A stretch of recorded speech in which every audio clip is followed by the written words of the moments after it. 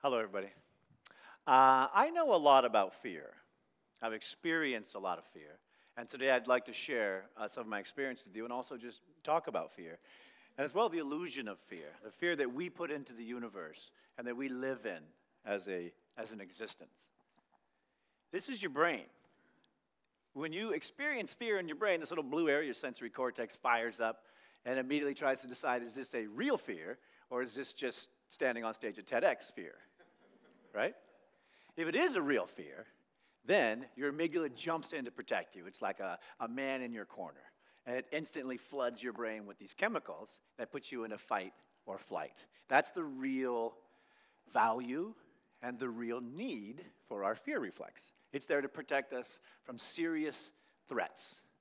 And the beauty of that, or the non-beauty of that, is all of those memories are then stored in your amygdala, because there's a base mark that protects you. So if you saw a poisonous snake and it almost bit you, you're going to have a little mark there in your brain going, avoid poisonous snakes, they will kill you. That's what the fear response is for. And so what most people don't realize about fear is fear slowly begins to control your life when you don't understand what it is. Talk about ancient stories. Talk about sailors traveling the world and having dragons and all these different fears. Those were there because something of fear happened, and then it needed to be addressed, or there needed to be a baseline of understanding how we made safety. So my experience in fear started when I was very young, and what I know about fear is that fear only has power over you when you don't share it, when you hold it inside. And so I'm about to share with you the biggest fear that I have in my life. And it looks like that. Right? Most people, I just spent 6 months talking to people about fear, and I talked to hundreds of people all over the world. And here was the most interesting part about fear. The people in our country, their two biggest fears are the fear of death and the fear of public speaking, which is crazy, right? I even met one guy who was an Uber driver who told me I would rather die than go on stage and share my passion. And I thought to myself, that's crazy, but also that's how powerful our fears are, that I would choose death than come up here and share with you my passion and my love. Now, I realized early on in my speaking career that fear did control my life. And I realized early on in my life that I had more fear than anybody else. And so I started asking myself, where did these fears come from? And I'll ask you, are there any fears in your life that are stopping you from moving forward? And if there are fears, what would happen if instead of running from them, you ran towards them and you embraced them and you replaced them? Think about that. What would happen if you marched towards your fears with a plan of attack instead of retreat? Think about that for just 1 second. This is where my fear comes from. I came up in a home of abuse. And when I got in trouble, when I needed punishment, my parents locked me in the closet and left me there for hours. That was a normal punishment in my household. I never knew that that was not correct. But what it did to my body and my mind was fill me with tremendous fear and anxiety. And it really frightened me. And what I didn't know is that it was shrinking my hippocampus, and it was making me less available to deal with emotions. I was less available to deal with fears because of my childhood. And so I did like every good American does. I found a way out. And my way out was breaking the law. I learned I could get out of my abusive home by committing crimes. And that worked great until I ended up there. And then it was a huge problem. I didn't wake up until I was 19 years old, and I was in maximum security prison, and I still had years left until I got out. I hadn't realized that the fears I had, the fears that were upon me, I was using them to build walls around me. I woke up in Folsom Prison and realized I put myself there. Yes, I'd been hurt. Yes, I'd been damaged. But each one of those angered actions was my action. I took control, and I ended up here. This is my biggest fear and my biggest failure. When I went here, I lost my family. I lost my son. I lost everything in my life. I mean, I was in prison. You can't get any lower than that. But it was in prison where I realized it was all me. I did it to myself, and I had to figure out a way to get out. But I was consumed with fears, everyday fears, common fears. I was afraid of this, afraid of that. I was basically a traumatized human being. I didn't even know it. So I started going to college, and I started studying, and I started learning that there was this aura of fear around me. I had built this world of my own doing that put me in prison, and I decided to get out. I decided to make a change, and that came with education. I didn't know I was doing this to myself until I woke up. And one of the things that helped me wake up was this quote. And you know, this is Franklin Delano Roosevelt, the shortened version. This is the one we all hear in the face of fear. And I read this quote, and I was like, yes! But then I was like, but where are the tools? I cannot be afraid of fear, but I'm still afraid of fear, and I'm still full of fear, and there's still fear all over me. So how do I not recognize the fear that I'm supposed to, it just didn't make sense to me. And so I dug deeper, and I started realizing, well, wait a minute. I'm so full of fear. I'm so full of crap. I don't really know anything about me as a human being. I spent my life surviving on the streets. I spent my life surviving in emotional situations, but not sharing who I was. And luckily, on that journey, I met one man named Bob Shamrock. And Bob Shamrock cared about me as a human being. And Bob Shamrock said, listen, you have value, but you got to work for it. And this work you're doing now in prison, it's not going to be enough. And he gave me purpose to move forward, and he stood by me.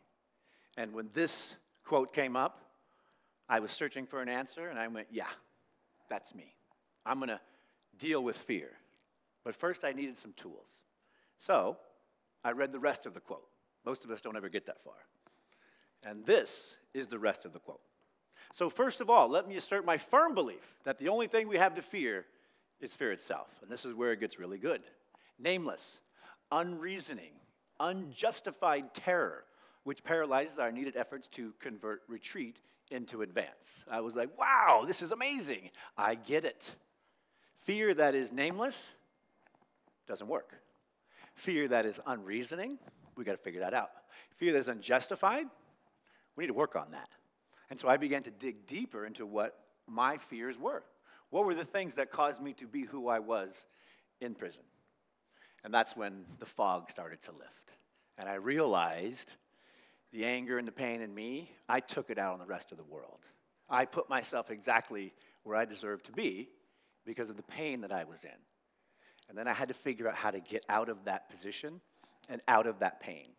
And that's when I started really bringing things down to the smallest level. You know, when you're in prison and you're trying to survive, it's as simple as this. You find a group, you get with the group, and they become your protectors. They're usually a prison gang.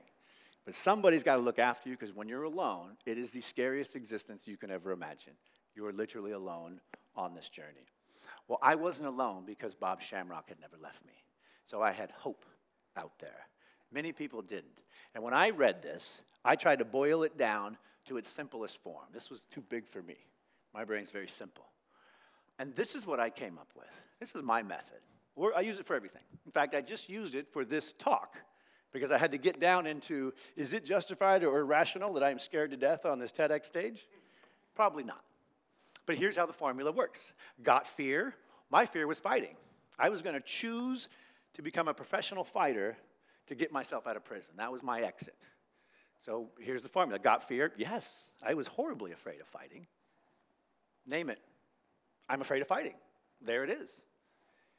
Decide if it's reasonable. Is it reasonable that I'm afraid of fighting? Yeah. I don't know how to fight. I don't have any training. I have no understanding of how to protect myself. That's perfectly reasonable. And number three, is it justified? Yes. My fear was justified, and the fact that I needed to do that to be successful was justified. So there was only one answer. Move forward. Right? Move forward. And that's what FDR says. When you condense this, this formula can be applied to anything. Got fear? Name it. If you don't name your fears, you don't even know why you're afraid. And that was me when I was in prison. I didn't even understand what I was afraid of until I started naming stuff.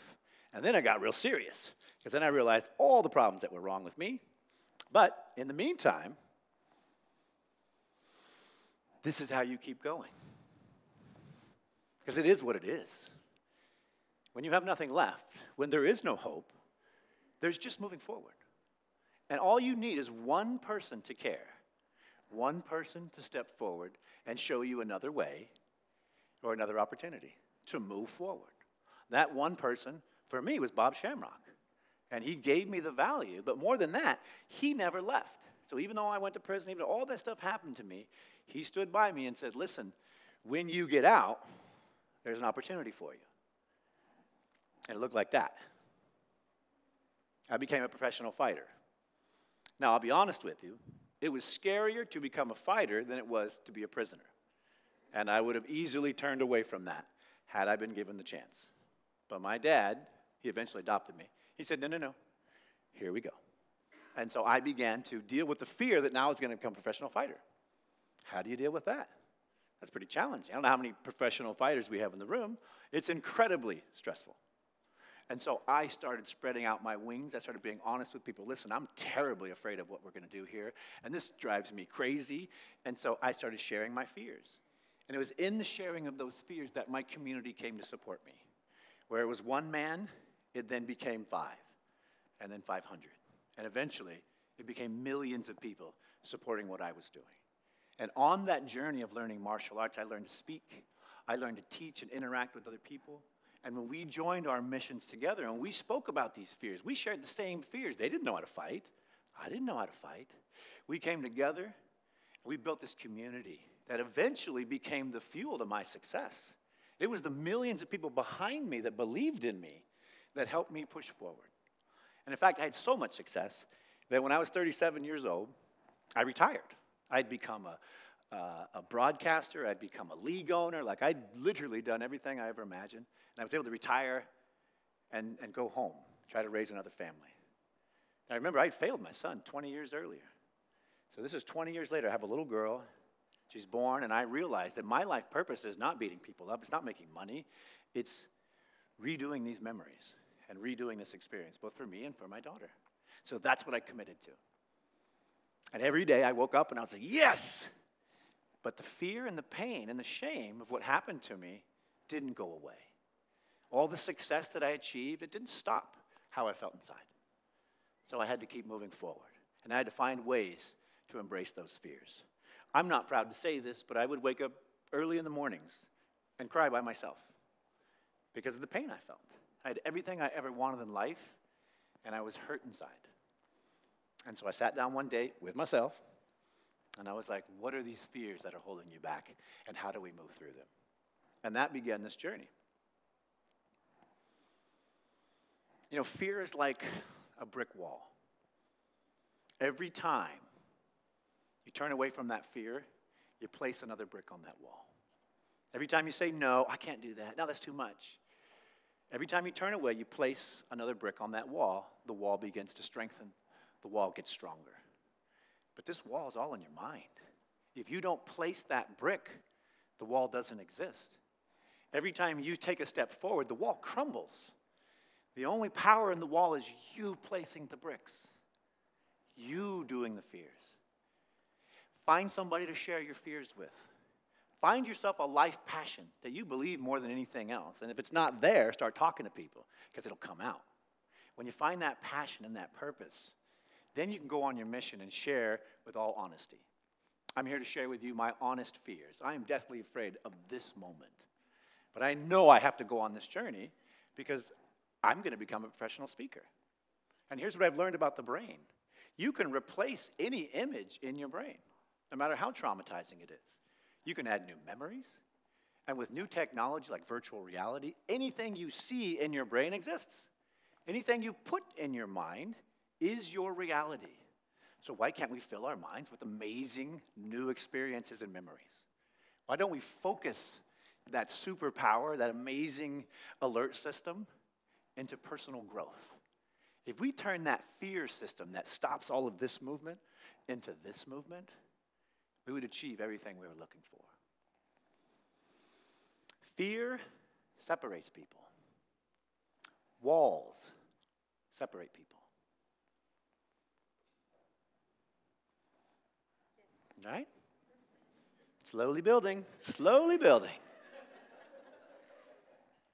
If you kick down those walls with your mind, that is a superpower. Name your fears. Embrace your fears. And add new memories to it. When you do that, then you're using your superpower to achieve your ultimate dreams. Thank you.